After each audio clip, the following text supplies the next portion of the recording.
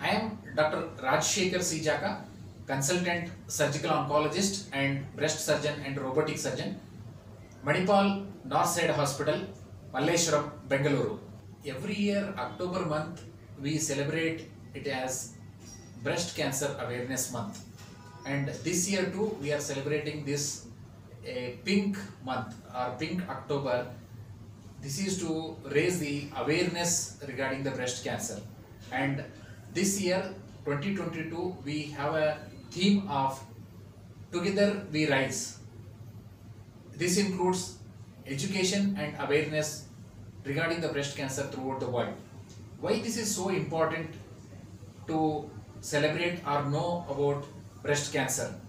In India, one woman in every 4 minutes is diagnosed with a breast cancer, and one woman every 30 minutes is dying because of breast cancer. This is an alarming statistics, very alarming, because the most common cancer in a woman in India is breast, which has outnumbered the cervical cancer. 1 in 23 women in urban India is suffering from breast cancer. But don't have to be scared with the statistics alone, because there is a preventive method. There is a screening method to detect early and cure it. It can be completely cured if detected in early stage. So what is the most important thing which a woman should know about breast cancer is that any lump or any swelling in the breast should be brought to the notice of a doctor, nearby doctor. The most common symptom of a breast cancer is painless lump. Many women do this mistake, thinking that if a lump is there but it is not painful, why to show to a doctor? No.